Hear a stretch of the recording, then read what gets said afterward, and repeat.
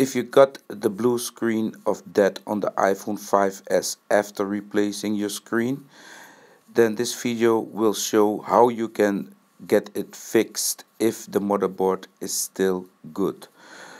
This is a problem that happens very often when people replace screens and they don't know what they're doing.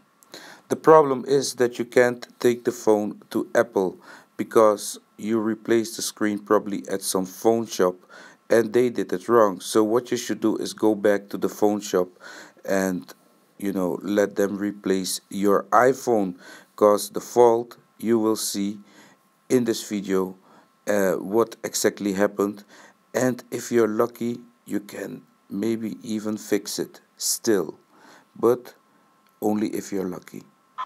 YouTube, this is Puck. Today I'm going to talk about the blue screen of death on the iPhone 5s, how to prevent it and how to maybe fix it. Well, fix it if your motherboard is not damaged. As you can see, we're looking here at 4 screws that I give the little blue, green, yellow and red circle. These 4 screws will and must be removed if you're gonna fix your screen.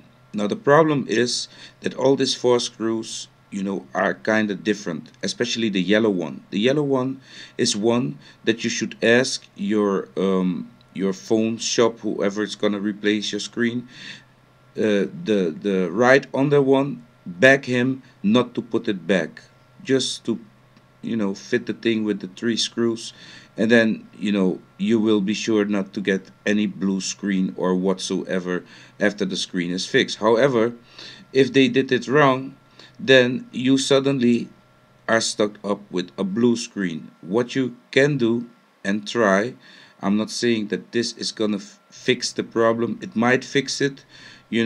Somebody's claiming that it will be fixed 100%, but if the motherboard, I think, is damaged, then yeah, then it's damaged and then you cannot fix it, but you can give it a try, right? Because if you did not try, then you cannot shoot.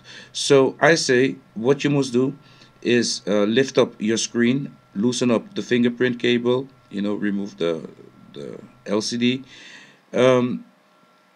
loosen up the battery, remove the battery cable, loosen it up so the battery is not connected, loosen it up, and then loosen up these 4 screws.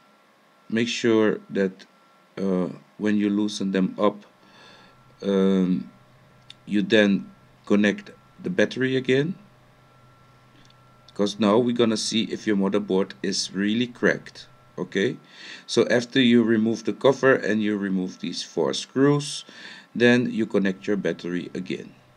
Okay, don't close your LCD yet, hold it open and press your phone on.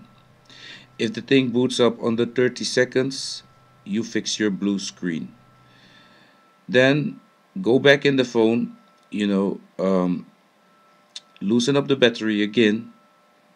Okay, take the cover, put it on its place, and only put in the 3 screws, the blue one, the green one and the red one.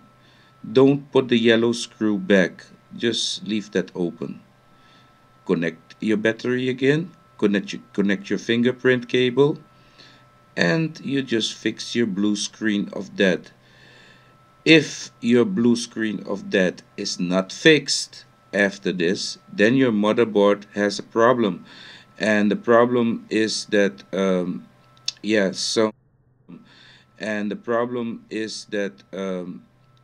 some very thin lines, thinner than your hair, you know um, must be soldered and must be fixed. The lines are broken, that's why you get the blue screen of that.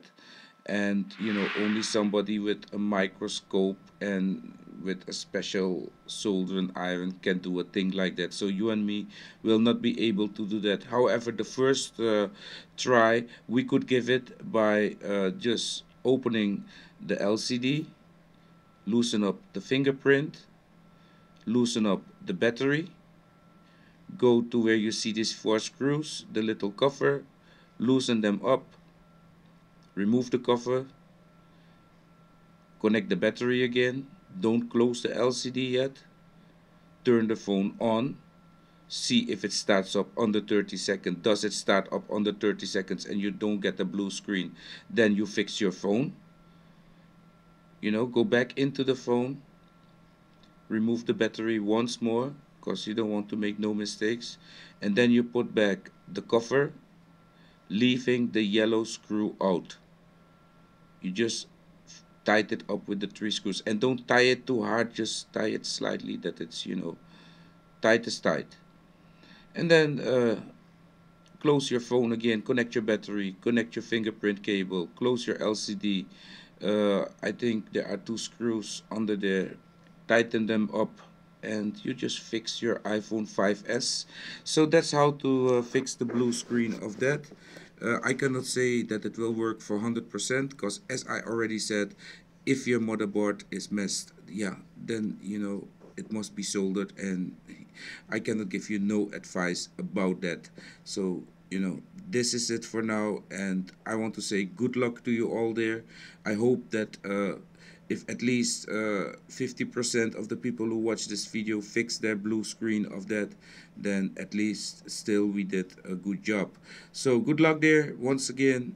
If you think this information was kind of useful, please like this video, subscribe to my channel, and see you in my next video again.